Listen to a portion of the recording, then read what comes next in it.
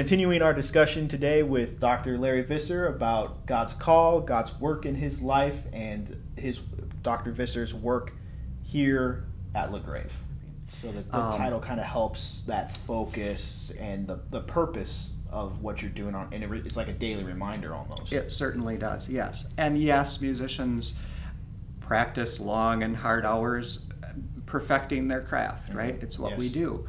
But it's not about perfection. Yes, God wants us to develop our skills and strive for excellence, which I try to do, but always keeping in mind the focus is not on me. I joke with people about being hidden behind the rare dose. Except for their Larry cam. True, but I've always appreciated that, that the focus is not on me as a person. It's not about me. It's the focus should always be on God and giving Him glory through the gifts that He's given me. So again, it's not, we're not first and foremost performers. We're servants, and I think that's very important. Music. I also wanted to stress that music is very powerful. It speaks differently. In the worship context, it speaks differently than the spoken word. And I think a reason for that is music has power to move our emotions. People come through these doors on a weekly basis to worship, over 1,500 people probably on a Sunday, and they all come with very different circumstances and feeling different emotions. Some people come with joyful, celebrative hearts, celebrating a life going well, a job they love, maybe a recent baby was born in their family or a wedding. Others come with wounded, heavy hearts, having lost a loved one, a job loss, a recent health diagnosis that's severe, a number of reasons. And I view my role as a minister of music to meet each person in the pew, no matter what their circumstances. Music really allows you to do that. It does. That's my goal. It's a high calling, I think, and it's difficult to do. So how do I do that? That was the next question I was going to ask. So it means playing a variety of music, first of all, to meet all of those different emotions that people are feeling and their circumstances. So that's important. Sometimes it means putting your own musical interests second. And thinking about what is going to minister to the people in the pew. I'll give you an example. Funeral services. I'm often requested to play specific music, hymns particularly that were beloved of the deceased person. And they may not be my favorite hymns or things I would choose to play, but a minister of music, I think, puts that aside and says, this meant a lot to this person and the family, and when they hear it played, that's a way that I can minister to a grieving family. So that's just one example. And you play it well. You don't just kind of go through the motions. You make sure that it's done well. Exactly. That's important too. So those are some ways that I think you can be a minister rather than just a director of music. A couple of other things. As a minister of music, I think you should never just choose music for its own sake. The result is it becomes a performance if you do that, if you just select all of your favorite music to play.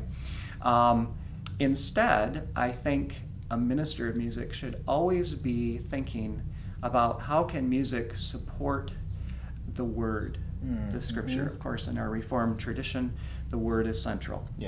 And that should always be first and foremost in a minister of music's mind when they're planning a worship service, whether that be organ music, choral music, hymns that the congregation sings. And at LaGrave, that's easy to do because our format of worship is very liturgical, it's very thematic. Everything centers around a specific theme which is brought out through the scripture passage and the sermon. So the organ music, the introit, the anthem, the congregational hymns, the spoken liturgy. We strive to have all of those elements in worship tie in with and support the Word.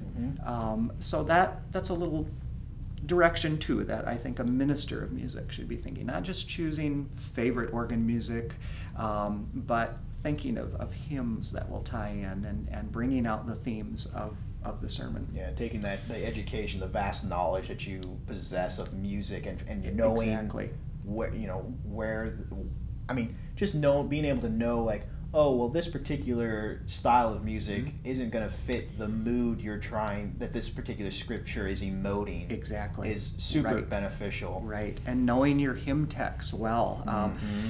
In some sense, the Bible, of course, is my go-to.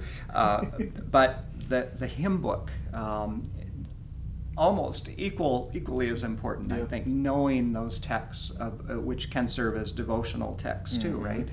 And knowing those hymn texts. It's funny, when I plan worship, a phrase will pop in my mind from a certain hymn. And it's so important to know your hymnal hymns, so too. You can pair everything well together. That's right. And lastly, the last thing I'd like to share is how important it is to know your congregation. You hear that as a pastor. Yes, but as a musician, as any church staff member, it's important. I'll never forget an interview with the late Paul Mons, legendary church musician, organist, improviser. He was asked what is one of the fundamental principles of being a church musician. And I will never forget his answer. It was very simple. 3 words.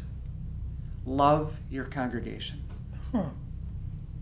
If you know them and come to love them, you can minister more effectively to them. And that stuck with me for so many years. Especially coming from the music world. So important, yes. Any minister, whether it be outreach, youth, discipleship, preaching, music, needs to know their congregation. Know their joys, their sorrows, their challenges, their strengths, and you can effectively minister to them in the pew. We're a family here, as any church is. We're the body of Christ, and we see each other maybe once or twice a week in worship. It is so important to get to know them in worship, who you're worshiping with, but also outside of worship. I get to know people very well as they stop in and out during the week when they come for various meetings, and I have conversations with them. It's so important to do that. Often I'm very busy on Sundays, and I don't get a lot of chance to talk to people, but I found that richness comes in getting to know people inside and outside of worship both. So those are some of the things that I think of when I think of my title being minister of music, as opposed to a director of music.